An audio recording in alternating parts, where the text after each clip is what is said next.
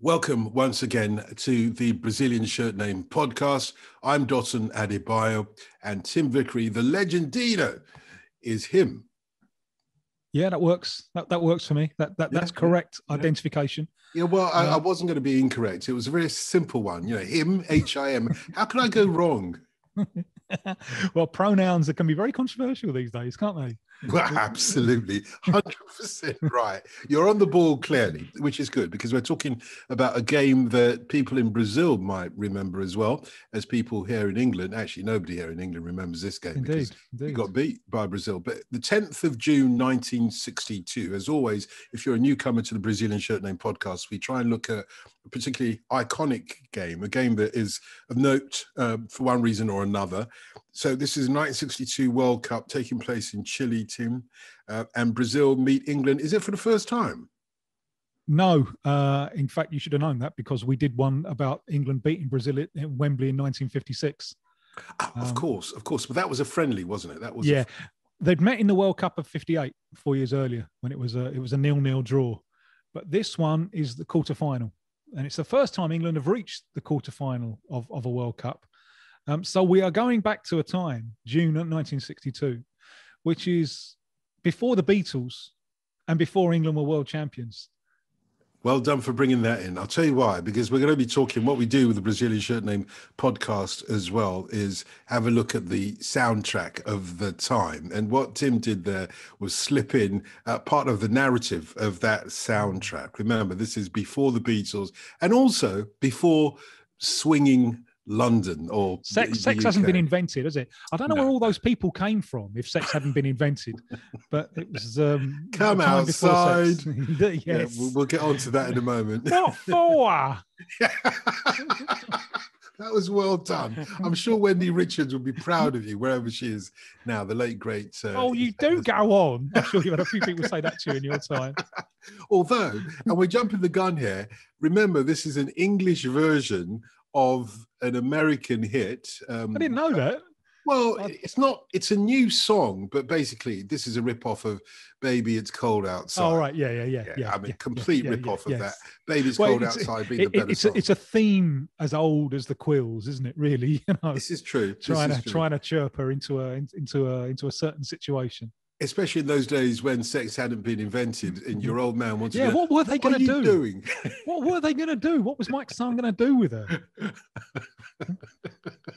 Can we get to that in a minute? Yes. Talked about the football.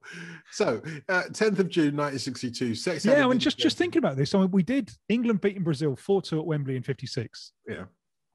And just think what's happened in those 6 years.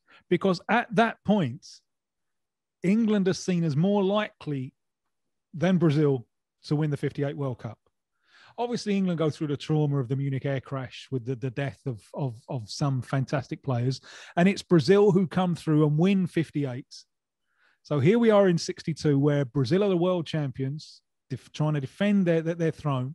And England are playing the World Cup quarter-final for the first time. So there's no doubt now who are the favourites and who are the underdogs. And that's just changed so much in 6 years. Having said that, though, and I see where you're going with that, having said that, in this match, Brazil are without their mercurial World Cup winner, Pelé, who by now everybody knows about. He's gotten injured, hasn't he, after the second game. Second game. And this is a real shame because this is Pelé, 62, at his absolute peak. This is the finest Pelé. Brazil open up their campaign against Mexico and he scores a goal. It's probably the greatest World Cup goal he scored. And when he dribbles through the entire defence, it's a fantastic goal. And he's right at the peak of his powers. And 62 could have been what 86 was to Diego Maradona. But he gets injured in the second game. And they desperately try and get him fit. But they can't get him fit. He doesn't play any further part in that World Cup. So it's Brazil without Pelé. One of the fascinating things about this game is the contrast in preparation, because England are still totally in the amateur era. The coach manager, Walter Winterbottom, He doesn't even pick the team. There's a selection committee of doddery old FA. It's like cricket, isn't it? They think they're playing cricket. Yes. Yeah. Yes. They don't need to warm up because cricket's a game that's slow, you know. There's no proper preparation. And the team that they went to Chile without a doctor. There was a player who nearly died when they were there. The disorganisation was total. And Bobby Charlton writes about this. He said that he won't name names, but there were people there in England, not the players or not the first team. So players who were the reserves. Remember, there are no substitutes. So if you're not in the first team, you're just kicking your heels. There were players there saying, look, can we lose this one so we can all go home? You know, homesickness and total amateur disorganisation. I told Brazil's left winger, Mario Zagallo, later on the coach, I told him that England went to the World Cup without a doctor. And he just couldn't believe it. Because on the Brazilian side, everything is rigorous scientific preparation. They've got doctors, dentists, physical preparation specialists. They really, really take it. It's actually a metaphor for what was happening in Brazil at the time. Brazil was like a rising power. Remember, it was just building Brasilia, the capital city. And the whole idea is there's a modern technocratic elite guiding the poor people to a developed future. And that's exactly what the football team was.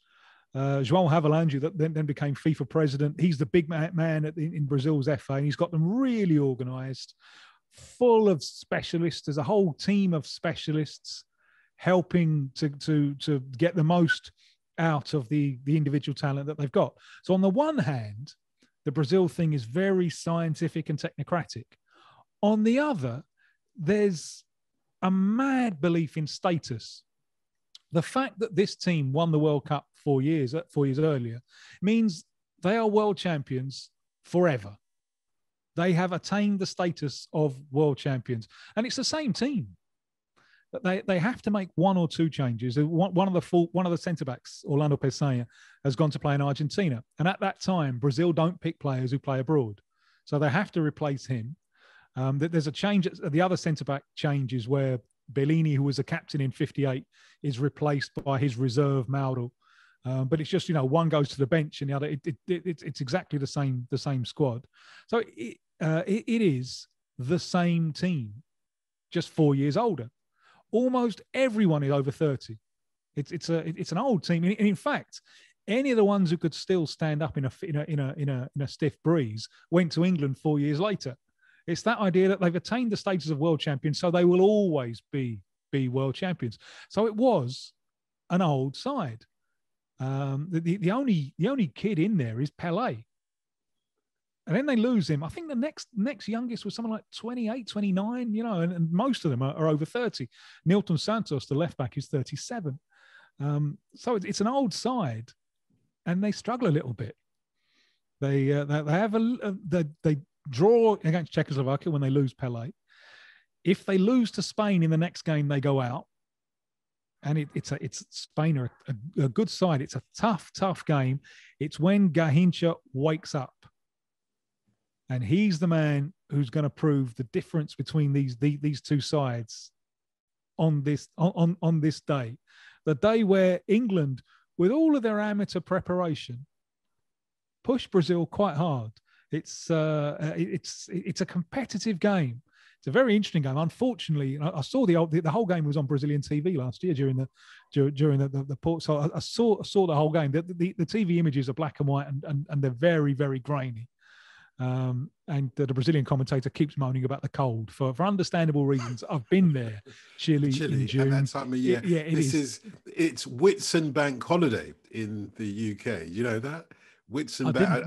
I never even knew what Whitsun was, but I always used to enjoy the bank holiday because that was the time. But it always rained, didn't it? Always rained. Yeah, pretty much. You're absolutely right. Could the metaphor from the English perspective be more? I mean, talking about the lack of preparedness, etc. I wonder if the metaphor from the English perspective is that, hang on a second, we had an empire till just the other day. And not only that, we brought football to this continent because there's a certain kind of aloofness and arrogance. And I've seen just the clips of this match.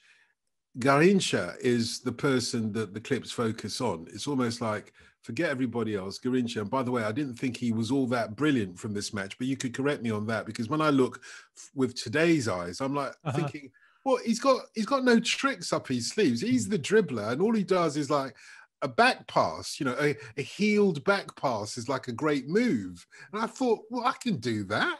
I've been able to do that since I was 8 years old. You can't go forward, trap the ball with your sole of your feet and back pass it.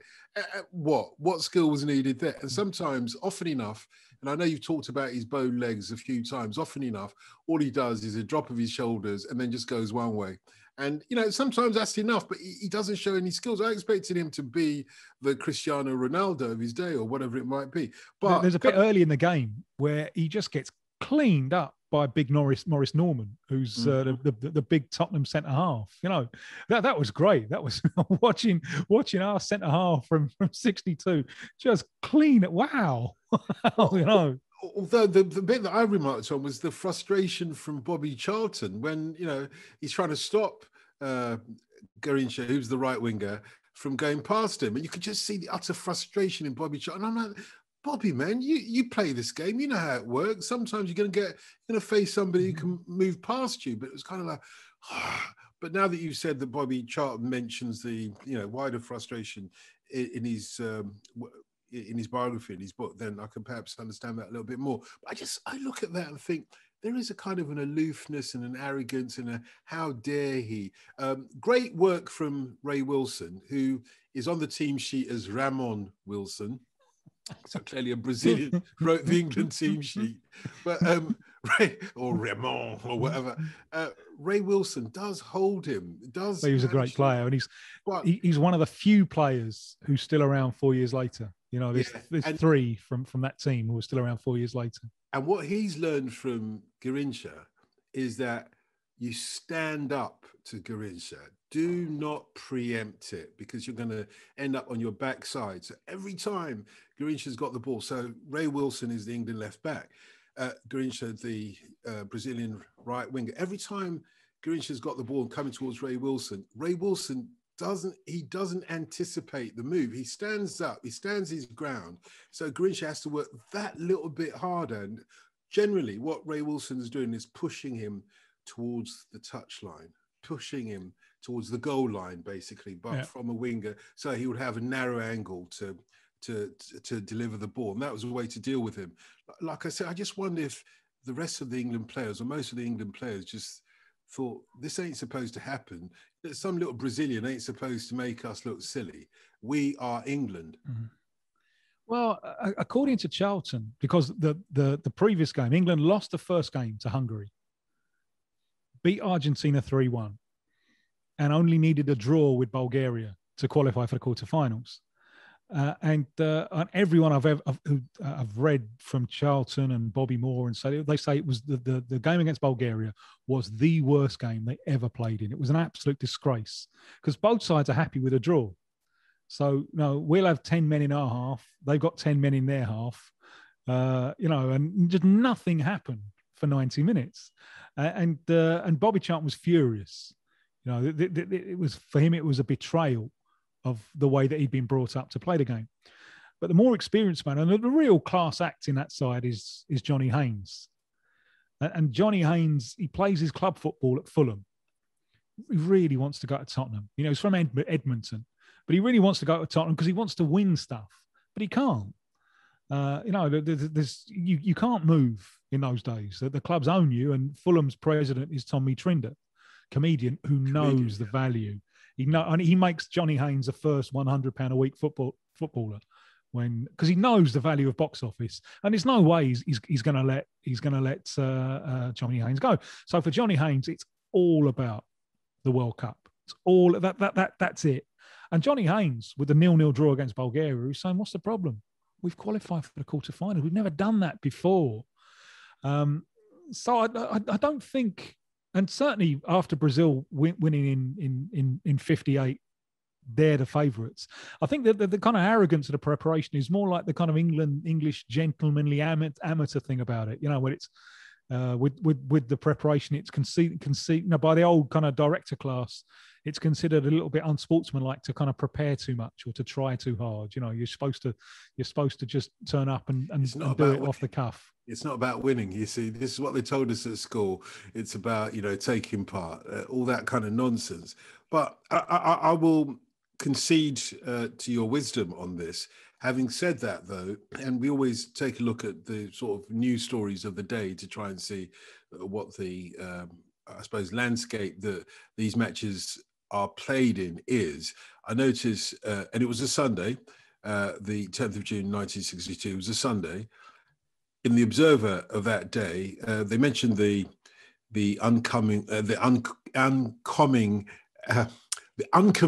what is the word? The oncoming weather, the Whitsun weather that's going to destroy the rest of the weekend, the Whitsun holiday weekend. But they don't mention a word about England playing against Brazil in the quarterfinals of the World Cup. I mean, I literally searched everywhere, all the pages, looking for even one line mention of it. It's amazing. Absolutely nothing.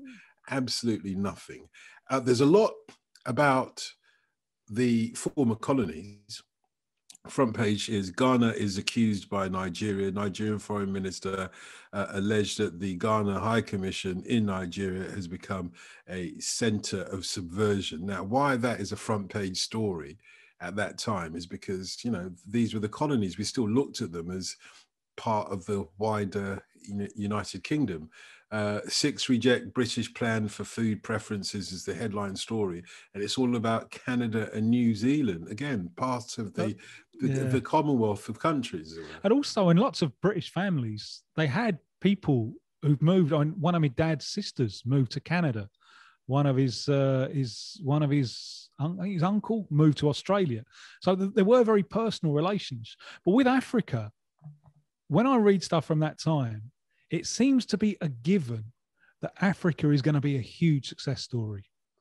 Yeah, I think you have a point there, that something's going on. In fact, it is so much so seen as that anybody who, from the African side, who doesn't follow the kind of British narrative of what Africa is supposed to be, like Kwame Nkrumah, the Pan-Africanist who's become the first president of Ghana, well, they are treated...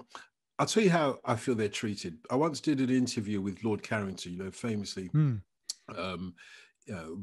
conservative peer and the person who negotiated the unraveling of Unilateral Declaration of Independence, UDI, in what was then Rhodesia, and that was to become Zimbabwe. Yeah, so he was a foreign secretary, wasn't he? He resigned over the Falklands. Yeah, he was. You're absolutely right. Foreign Secretary. I forgot about that. But basically, he was one that convened the so-called Lancaster House Agreement about Zimbabwe. So brought in the guerrilla leaders of Joshua Nkomo on the one side and Robert Mugabe on the other side, around the table to sort of like discuss the ending of the struggle in Zimbabwe. When I interviewed him, so he was living in a little apartment, I think it was like a basement apartment, certainly ground floor apartment, just behind Harrods in Knightsbridge in London.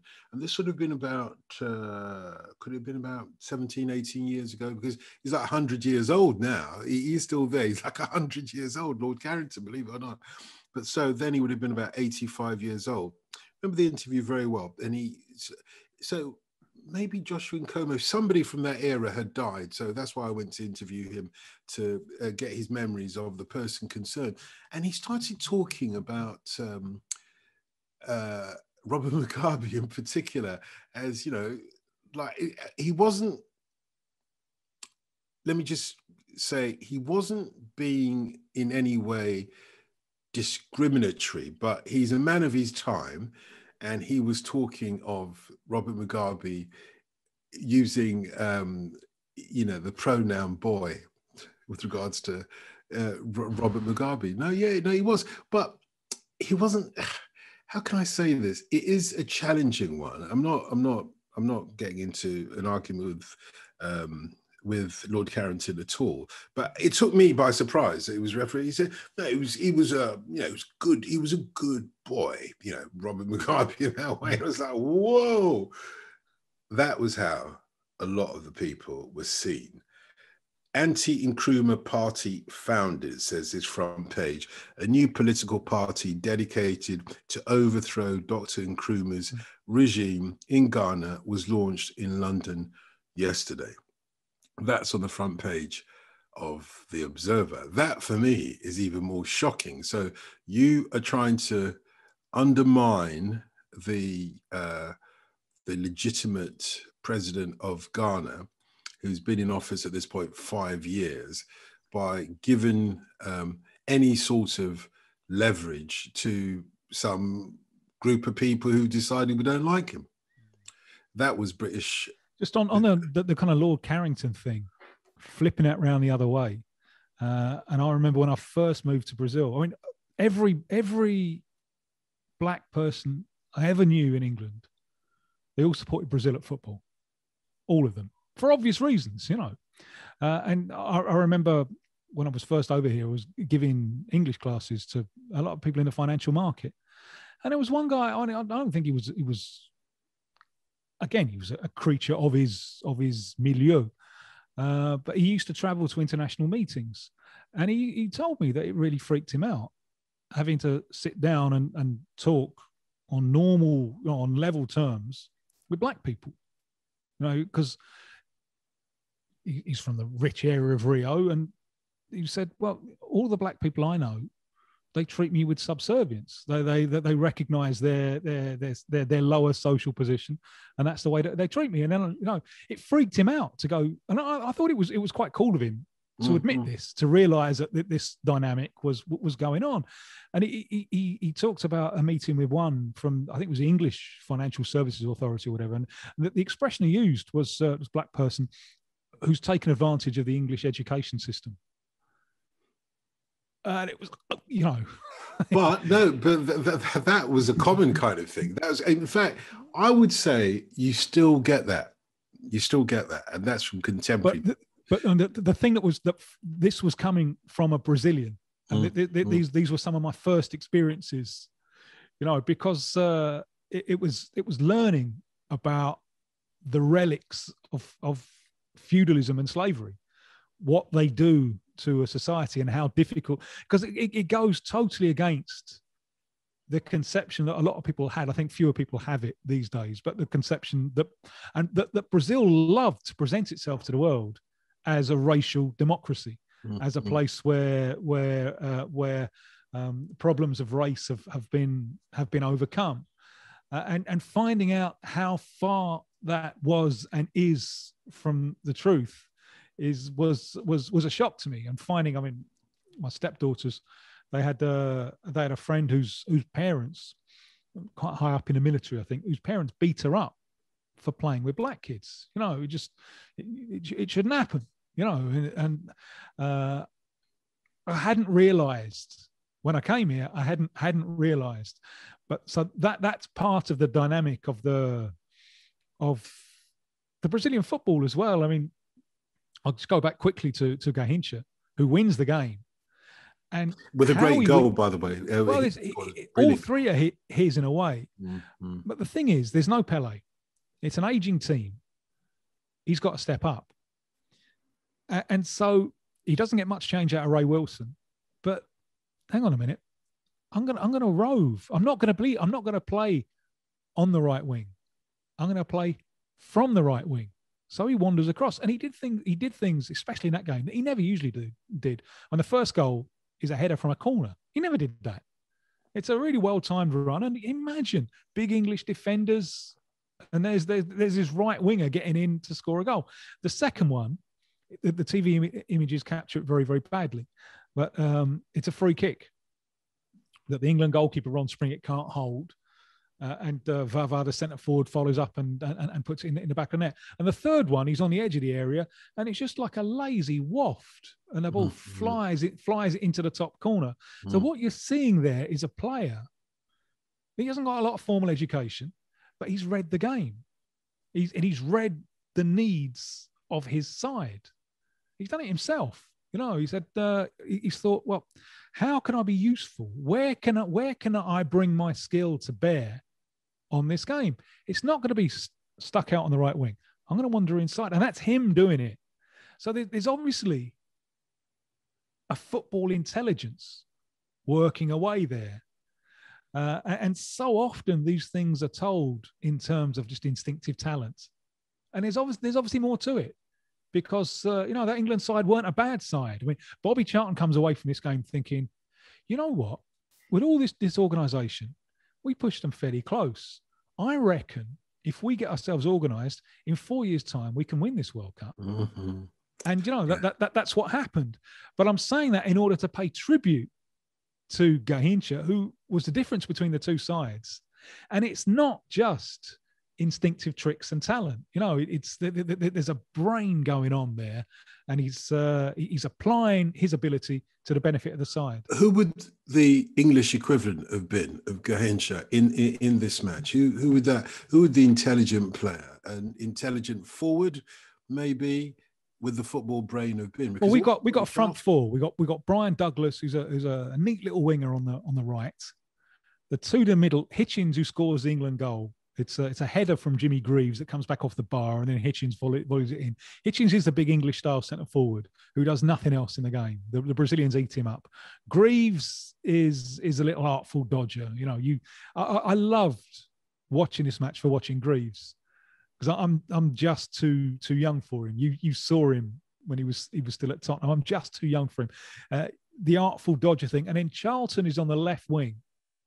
He cuts in a little bit, but what Garrincha did in this game, it was the Charlton role 4 years later, when Charlton's not a winger anymore. Charlton is then operating centrally behind the front two, and Alf Ramsey builds his side around Charlton. So I suppose the nearest English equivalent would be Bobby Charlton. Yeah, having said that, not in this game, though. Not in this game. No. He wasn't using his intelligence. In this. No, yeah, he does try, but I think he's trying to fight a rearguard action much of the time, in which case you're not able to sort of think ahead because you're trying to stop the Brazilian play. Well, it's indicative of the times that while he was there for that World Cup, he gets an offer from Boca Juniors. Oh. Who they were prepared to pay him much more than he's getting in English football. Much more. There was a sticking point that they thought, because his wife was pregnant, so there's you might want your kid to be English. Hang on a minute. We'll arrange for your kid to be born in the British Embassy in Buenos Aires, so your kid can still be British. I think I've heard this story from you before, but I couldn't remember that it was at this time particularly that he got this. But he turned it down. It's in South America. Yeah, of course. He turned it down. Yeah. I suppose Boca Juniors didn't have the cachet they would have today. In fact, they had money. They had cash. Well, they had money. Even if they didn't have cachet. And they were probably, a better setup in those days than they are now. Now with all their players going overseas and stuff, it's not quite the same Boca Juniors, is it? Okay, so Brazil win this match, and then they go on to win the World Cup as well. Yeah, they beat the host Chile in the semi-final 4-2. Another great Garrincha performance. He gets sent off at the end of the game, and he's still allowed to play the final. Now, there's some strings being pulled that shows you the political power of Brazil in South America. Well, in FIFA as well, which has been run by Stanley Rouse, the Englishman. And then but he has a flu or a cold on the day of the final, so he doesn't do a lot in the final. They play Czechoslovakia in the final and win 3-1. One of the heroes is Zito, who's the box-to-box midfielder. He's not one of those who talks about a lot. He's the one, when Garrincha cuts inside, Zito moves from central midfield. He moves wide right just to cover the space. One of those who's always doing what's necessary for the team. And the game against Czechoslovakia was a tough game in the final, and Zito really wins it on the vital goal. He starts to move on the edge of the Brazil area and finishes it inside the 6-yard box in the Czechoslovakia area. Real box to box. He's an unsung hero, Zito. He's a hard man. He was the midfield enforcer. He had a lot more to him. Anyway, Brazil win that World Cup, but Charlton, as he's going home, he thinks, if we can get ourselves organised, we might be in with a chance, especially on home ground in 4 years' time. And Alf Ramsey comes in, and what's the first thing that Alf Ramsey says? I pick the team. I pick the team. None of you fuddy-duddies. I pick the team. So belatedly, English football enters the modern age after this defeat. and like we said earlier, the musical backdrop to this is England or English music, British music, not quite in the modern age. So this is the precipice where we are literally waiting for the Beatles to come. This is it. You know, by the end of 1962, Love Me Do would have launched the Beatles and a English popular music. Do you know what they're doing now? June of 62. They're still copying the Yanks, aren't they? Well, the Beatles. You know what the Beatles are doing June of 62? Are they in Hamburg at this point? They've just come back. They got a Well, they're in Hamburg. They got a telegram from Brian Epstein saying, "Come back. I've got you an audition at EMI." So and they're doing demo versions of Love Me Do, and like Besame Mucho, stuff like that. You know, while this World Cup is going on. Well, Besame Mucho is going to make an appearance in a moment or two. Is this stuff, this chart with Elvis Presley on top? Is this your stuff? How much do you love this chart? Okay. And first of all, I just realised that actually Lord Carrington did die a couple of years ago, and I apologise for saying it slightly differently earlier. But okay, let me talk about this chart. At number one is one of the most sublime Elvis Presley songs, "Good Luck Charm." Yeah, I do actually. It's not from his days. It's not from his original days of, you know, breaking ground with black music as he did with the early stuff, particularly the stuff at Sun Records. It's not that. But in terms of sublime, this is where Elvis Presley, you can see the trajectory of Elvis Presley from 1955 at Sun Records to going into the army, to going into the movies in Hollywood, and to realizing actually my hero, and I'm thinking of Elvis Presley, my hero, Frank Sinatra, moved on from being the leader or the singer with a jazz band to developing this whole style of his own, this sort of modern crooner style. It's hard for the kids to understand this, but Sinatra was seen as the first teenager. He was, and he's still trying to hang on to some of that because he's in the charts with a song called Everybody's Twisting. So these are the years of twists. What has happened in the music business, both in the UK and the US, is they're in the doldrums. Things aren't moving forward. You know, the music of 1962 is still very much the music that's predicated on rock and roll in the 1950s. But then, you know, towards the end it's of the watered down, isn't it? It is. A lot of it's because with one or two exceptions that I hope we can talk about, but go on. Yeah, we will talk about them as well. I know exactly where you're going with the one or two exceptions. It's not Cliff Richard. It might be his band. I do love the Do You Want to Dance? The Cliff song. Man, I think it's a great song. The original, though. You must have heard the original by Bobby Freeman. It is, but I think Cliff does it well. I'm not sure about that. A lot of people do. I think the Ramones do it really well. You know, they're in, 10, 12, 15 years later, they're going to do it really, really well. They're going to rinse it out. If you hear Bobby Freeman, and he's not the greatest singer in the world, but there is a sense of he wrote the song feeling very comfortable with it. Cliff Richard, when he does a kind of, it's like this with Move It and a Groove It as well. Cliff Richard, a dance song, a straight up dance song, doesn't work for Cliff Richard. It doesn't work for him. Like it doesn't work for Elvis Presley. You know, Jailhouse Rock is fun, but it's not Elvis Presley at his best. You know, it's not a great song, Do You Want to Dance, but it's a vibe, isn't it? Do you want to dance under the moonlight? Makes me happy. It does. That's exactly what it does. And I'm not sure if that was sufficient to give Cliff Richard the personality he needed to carry off that song. And even Bobby Freeman, if you go on the internet and you see the video of him performing this song at some TV program in the States, they force him to dress up in a sort of a circus ringmaster's uniform, and then they bring on a baby elephant. And well, that is a disaster. That is a disaster. It's going to shit all over the floor, just like it did when I got an elephant on Blue Peter. Exactly, except it doesn't. This elephant is so well trained. The poor elephant and the audience are just like clapping along, thinking, oh, it's not unusual to be loved by anyone or to have an elephant come onto your stage show in a TV studio as well. Imagine if that elephant had suddenly got into its head, gosh, this is terrifying. I'm going on a rampage. There'd have been people dead all over the place. But Bobby Freeman is there trying to make sure the elephant is nice and calm. And then the elephant starts moving his head in time to the music. It's obviously some kind of distress signal saying, I am not very, do you want to dance under? And this is they're treating it as a novelty song, which I think is a shame. Anyway, Cliff Richard number 2 with that.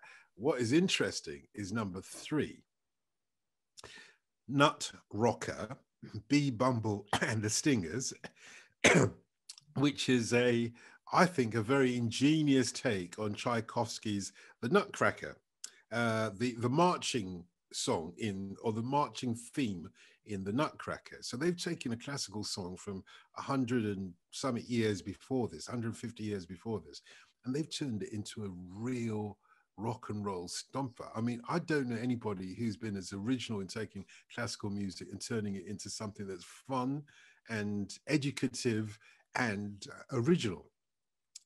I think that's brilliant. They're an American band, I think. Yes, I can't remember who they were, but they're showing some originality here. Whereas Elvis is at number 1 in command of his empire. You know, I am still the king of rock and roll at this point. Nut Rocker with B Bumble and the Stingers says, no, there's a lot of musicians out there who are creative and doing much more creatively than Cliff Richard, than Elvis Presley, than Adam Faith, who is in the charts at number 5 with As You Like It, still trying to do a kind of an Elvis Presley. What his is more kind of a Buddy Holly thing. You know, he's got that, the hiccup sound of Buddy Holly.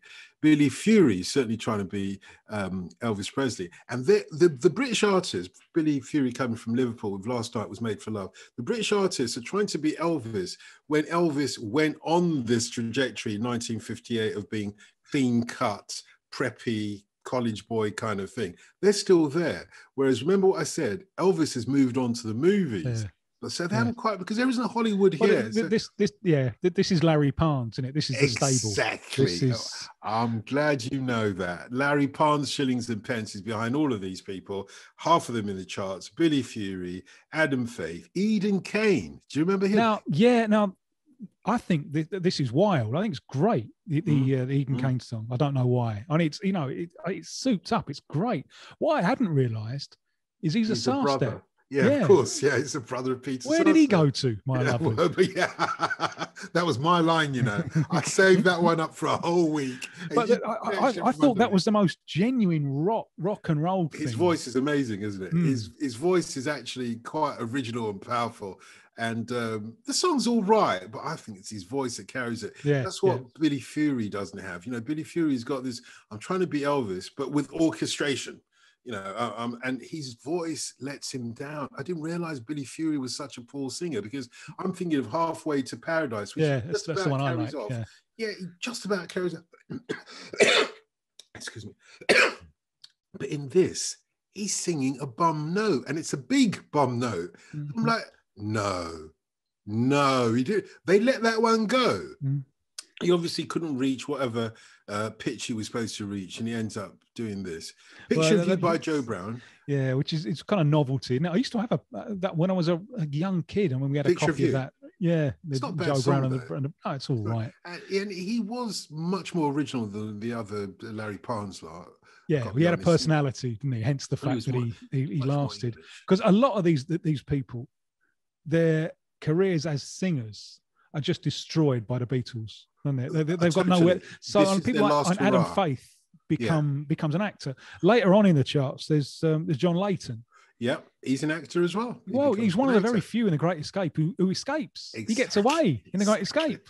Exactly. So that was his escape. Him. Well, they needed him in The Great Escape because they wanted to bring the younger listeners into the film as well, into the cinemas. And then you've got The Party's Over by Lonnie Donegan should be a great song. But, that doesn't work because Lonnie Donegan's made too much of a fool of himself with, my old man's dust man. So he suddenly tries to sing a serious song. The Party's Over is a proper serious song. If you think about what the party is, and it's about life or whatever it might be, but just doesn't work for me. It doesn't quite have the gravitas for it. The greatest, I think, it shouldn't be overlooked, greatest original contribution, British contribution in these charts is made by Jet Harris, the greatest or the most innovative bass player, I think, that's come out of the United Kingdom, both as part of Cliff Richard's band, but also on his own with Besame Mucho that you mentioned earlier. Besame Mucho is in the charts at number 22. He's where originality comes in, and you can see where George Harrison is going to go. So not so much George Harrison, but I would say that Beatles kind of, or Merseyside beat, and perhaps even the Rolling Stones, you can see where they're going to go. What I should have said about George Harrison, I meant more that Hank Marvin, because Jet Harris is a member of Cliff Richard's backing band, which were initially called the Drifters, before they realized, oh, no, we can't call ourselves the Drifters, because there's another American band called so they became the Shadows. And Jet Harris and Tony Meehan, who's the drummer, become they make up the quartet of with the Shadows, with Hank Marvin and Bruce, what's his name? Can I remember? The rhythm guitarist. But they're not so distinct. Again, they're trying to do a kind of a Buddy Holly guitar thing, but that is going to influence the Beatles as well. Remember, on the second... It's massive, isn't it? Because this is British kids doing it and showing it can... and showing it can be done. Showing that guitar bands are the future. Yeah. Maybe with vocalists, but guitar bands are the future. This is it coming in now. We're seeing it in broad daylight, and it helps the Beatles a lot, actually. Yeah, and they're in because they can watch this on TV. I mean, it's very hard to watch anything. There's no TV, there's hardly any, but you can watch, you can try and work out the chords that Hank's playing and so on. It's really, really important.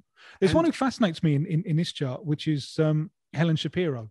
Oh, brilliant. Oh, what a voice.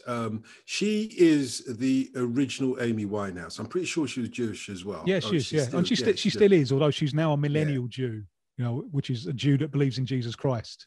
Oh, right. I didn't know that. Really? Yeah. Oh, yeah. I didn't know that at all. It's been her life it's how she's kind of reinvented herself in the last few decades. Okay. So what fascinates me about her is, and she really has a voice. I think she's a real like I say, that's Amy Winehouse. Amy Winehouse is modelled entirely on this woman, Helen Shapiro, who kicked off at the age of about 13. But as we were saying, like the Beatles kind of ended the singing careers of lots of these people, and people like Adam Faith and John Layton, they went off into acting. Billy Fury tried with the one we did on 63. Johnny Kidd. Mm-hmm. Tried to move into Mersey beat, that kind of sound. It didn't work for him.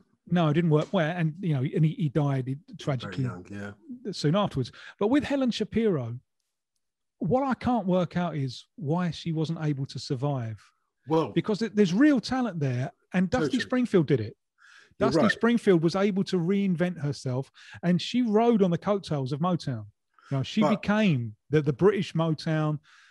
Friends with Martha Reeves, and then she goes off to the States to record. Now, Helen Shapiro has that talent. There's one of her songs, Tell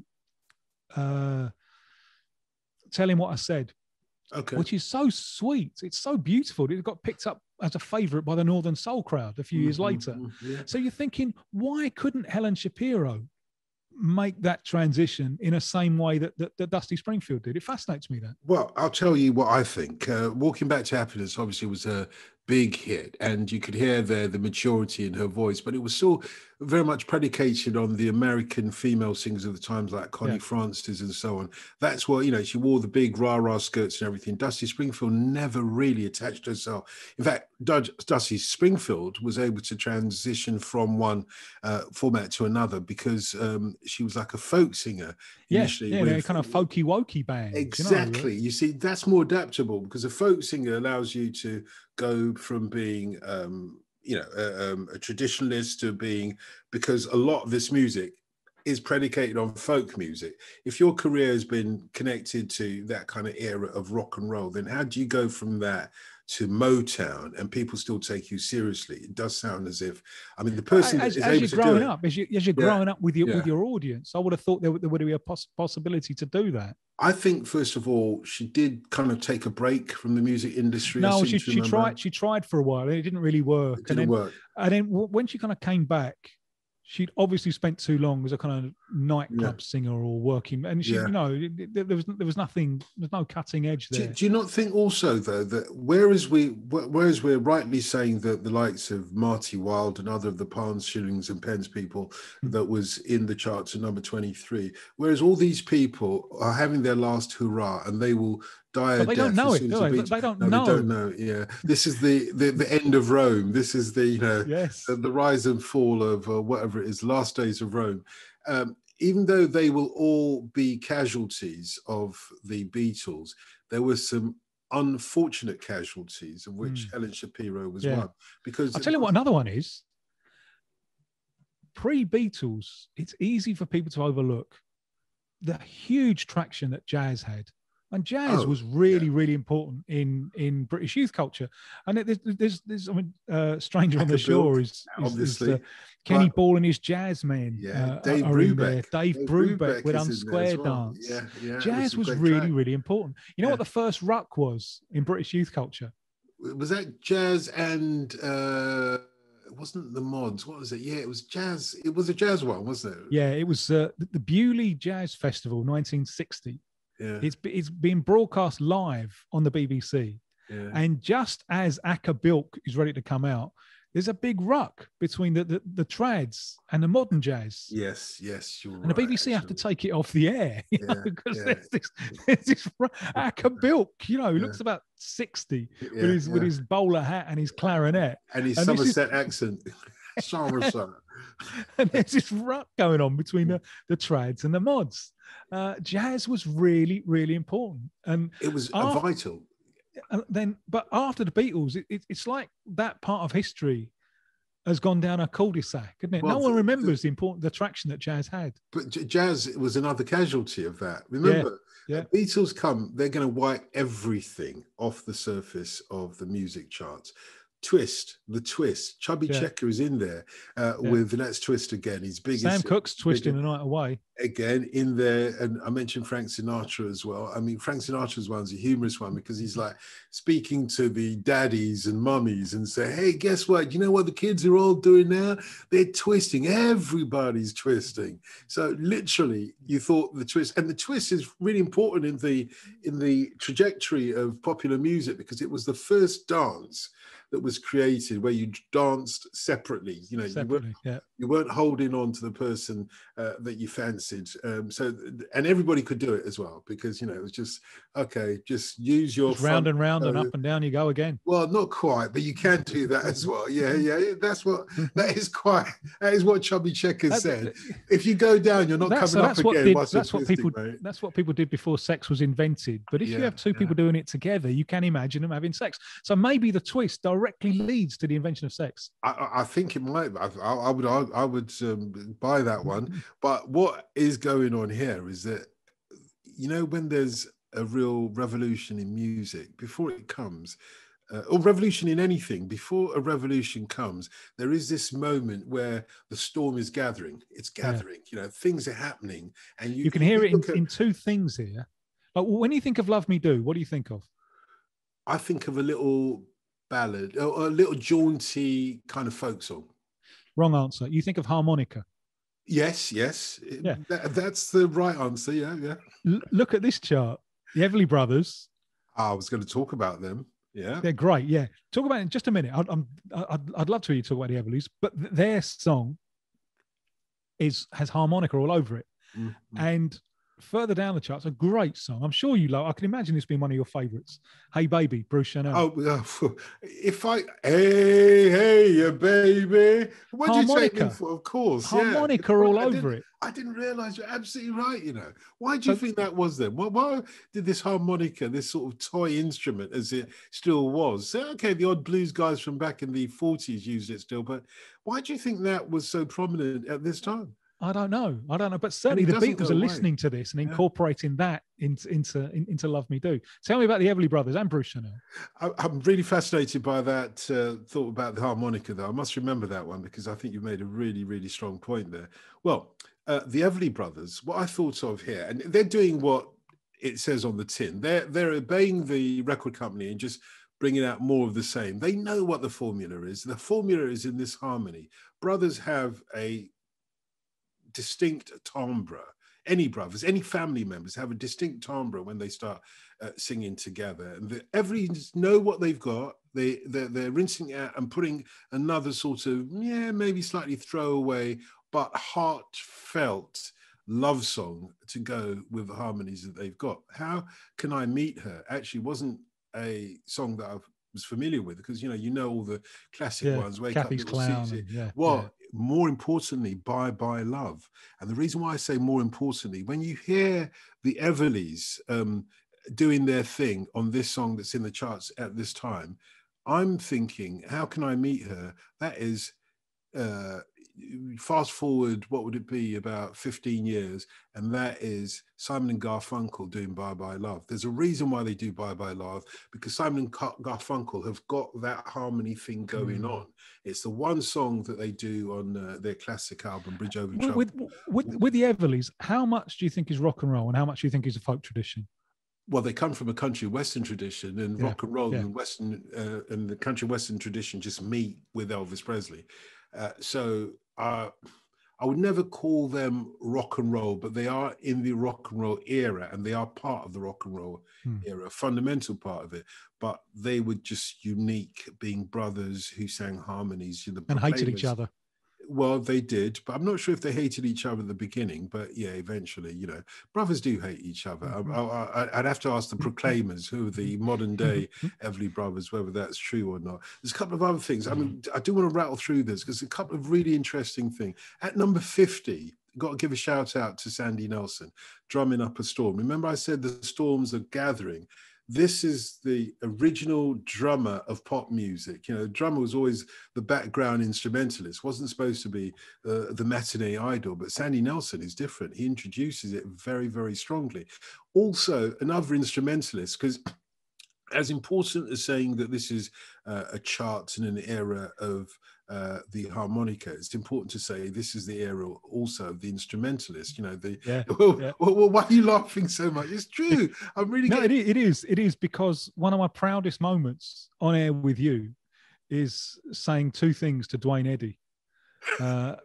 Number one, which he liked, was "Twang That Fang." yes. And number two, which left him a little bit nonplussed, was "Spank That Plank." You are so mischievous. I'm sure you slipped that one in over my head. I can't remember that. At least that's my argument. I didn't hear a word, Gov. No, but the Dwayne Eddy, it's in the charts, and Dwayne Eddy is a matinee idol deep in the heart of Texas. It's one of those old school sort of tunes that he revives in a sort of rock and roll twang way.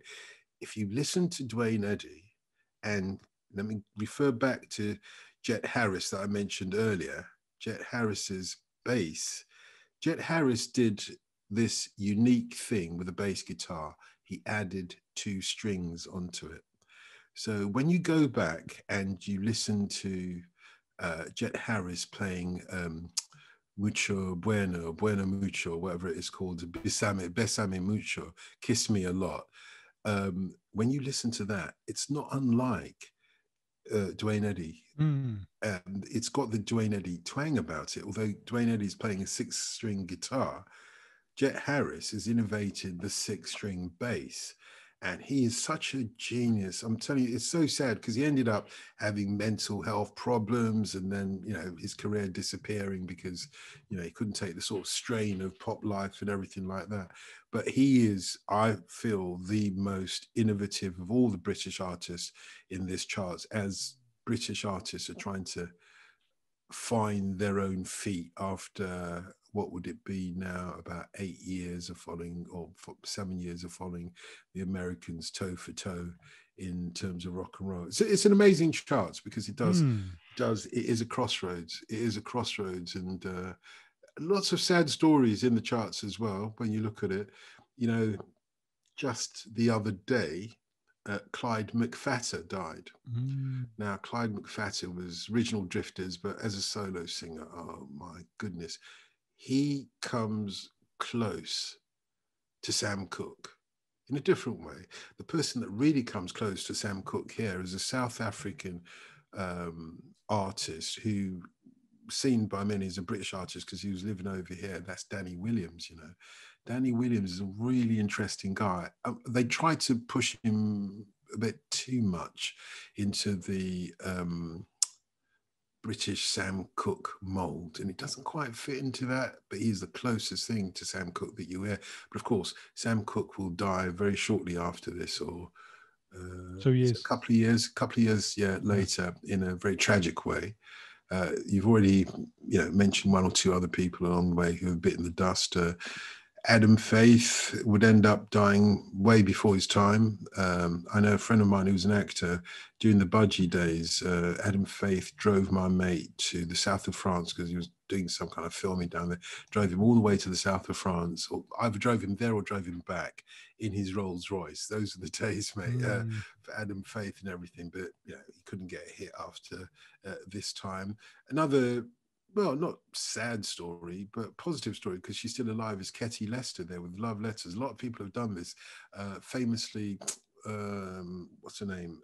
Alison Moyet did a version of this, which is really, really good, actually. I've got to give it to her. I don't think Elvis Presley did it any justice, but this is a song that comes out of nowhere, and it's one of those bittersweet, slightly dark songs that you'd have loved to have heard Eartha Kitt do, but Ketty Lester does a good version. I think the original version, in an Eartha Kitt kind of way. Ketty Lester's still alive. You know, she was in Little House on the Prairie. She became an actress, Yeah, another one that became another one amongst all these things. And Brenda Lee, of course, well, she was the American version of Helen Shapiro, or vice versa, if you want to do it that way. The one tune that I will say that pissed me off was the Vernon's Girls version of Lover Please, which is a Clyde McPhatter song. Now, if you hear Clyde McPhatter, honestly, Clyde McPhatter's voice was so dramatic from the moment he starts singing that. In those days, people didn't even pretend that we're doing an original cover. They're just like, let's just rip it off. So you've got these girls, the Vernon Girls. I've got nothing against them. I don't even know who they are, the Vernon's Girls. But how on earth could they show their face again when they had basically destroyed one of the finest, jovial, positive songs from the late 50s rock and roll era? This was matinee idol stuff, like I'm saying. So Clyde McPhatter, he was dressing up as if he was going to be, a few years later, Marvin Gaye. This is where Marvin Gaye gets it from, you know, Clyde. But Lover Please used to be one of my favorite rock and roll songs as a teddy boy. And when I heard that, I just thought, oh. You know what? One of my favorite things about the land of my birth is that relationship that we as white kids had with black music. I love that. It never ceases to knock me out, the depth of it. I think it was Sam Cooke, probably around this time, because he didn't have very long left, coming over. And, you know, Sam Cooke, he's had to do stuff the American way, meaning, you know, he's got like one act for his black audiences and his nightclub act for his white audiences. And it's when he comes over to England that he doesn't have to do it. You know, the blacker you are for the white audience in England, brilliant, they'll have it. And I think that's great. I love the fact of all of the things that we can moan about from. No, you're right. But I love the fact that and it's the reason for me why Britain is so important musically, because we've got that connection with Black American music without the racial hang-ups. And it's allowed white, Black, Asian, British kids to feel that all of this is ours as well. It's a playground that we can play in. Well, I think I'll go beyond that. I'll go beyond that and say this is why Britain is so important in the whole story of multiculturalism. Why do you think everybody wants to come here, Tim? I mean, the British people Must can't be the understand. Weather. Yeah, of course it is. Yeah. British people, a lot of British people can't understand why all these foreigners want to come, to live in our country. That's why they vote for Brexit or whatever it might be, some people say. And I totally get it. Even if you can't speak English, of all the European countries, I'm going to leave America out of this because I think you could argue it for America in a different kind of way. But of all those European countries, which is the one country that it is easy to assimilate into because of the way the British people themselves have assimilated all these other cultural influences from all around the world. It's Britain. It's not like that in France. France has assimilated a lot, but it's also set up so many barriers. Yeah. I mean, it's set up. Well, there's such a definite French identity. Exactly, and they're always. Well, they've always been wrestling, certainly over the last 100 years or so, 150 years maybe. They've been wrestling in competition with English, the English dominance. We haven't. We haven't taken part in that wrestle. That arm wrestle is the French that are doing it. We're just going about our business, very comfortable in our own skins. We don't have to impose laws to say, oh, you have to play 50% English music on the radio, or, you have to speak French like, we speak, no more speaking English. So their prime minister or their president will never speak in English at a summit. When everybody else speaks English, he'll always speak in French. Whereas our Queen goes over there, I'll speak French. You want me to speak French? Yeah, I'll speak French. I can speak French, probably can speak German as well. Who knows? She might even be able to speak Yoruba. But the point I'm trying to make is there's no hang up about it. You come to Britain and you assimilate, because look what we've done to the music. Look what we've done to culture, literature, and everything else. That's what we've given the world, the ability to be able to absorb all these things. And if you fight against it, you're not really British. June the 10th, 1962. How long before you arrived on this island? And then how long before you felt this is my island as well? It'll be 3 years and 3 years and 3 months before I arrive on this island. And obviously I was just 6 years old at the time of arrival. And I think after about a week, when my old man had enough of me moaning that I want to go back home, he tried everything to placate, because my old man and my stepmother were here first. So me and my brother, who was a year older than me, came over subsequently. And my father left his youngest son at the time back in Nigeria, not least because my brother had health issues and so on. Left him with our grandmother for another, after we arrived, maybe another 4 or 5 years. And we lived in a bedsit. So we left my grandmother's home in Nigeria that my grandfather built, huge house, and we arrived to live in a bedsit with only a curtain between my father and my stepmother, and we, the 2 younger boys, to protect their modesty. And for the first week or so, I just cried and wanted to go back to Nigeria, and only spoke in Yoruba, even though the previous year my grandmother had insisted we only spoke in English in Nigeria.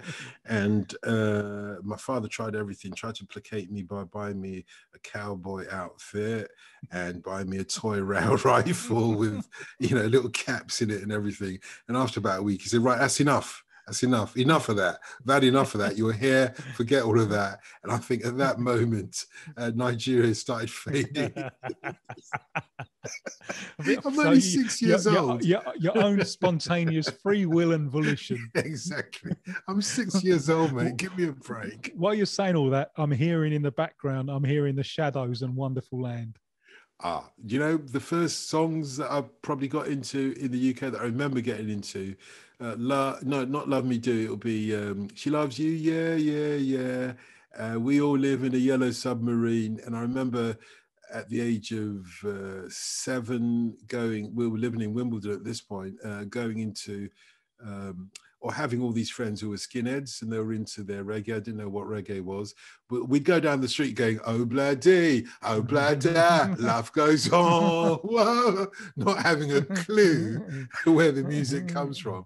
But the skinheads knew, and they embraced me as their friend. So you know, after school, there was a park right next door to my school. I went to a school called Garfield School in those days when I was 7 years old. There was a park right next door. I couldn't wait for 4 o'clock, as it was in those days, or 3:45 to roll around. So I'd rush out to the park to meet all these skinheads who would just like be hanging out by the kids' swings and having nothing to do. So my first snogs, I know you're going to say, here we go again. Yeah. Hold on a second, Tim. I was 7 years old. What would you do? Early starter. If your girl comes up to you and said, go on, give me a snog, I was like, whoa, you know, didn't even know what I was doing. But it's first time. Anyway, yeah. Can we leave it there? Come outside. Yeah, very well said. Thank you.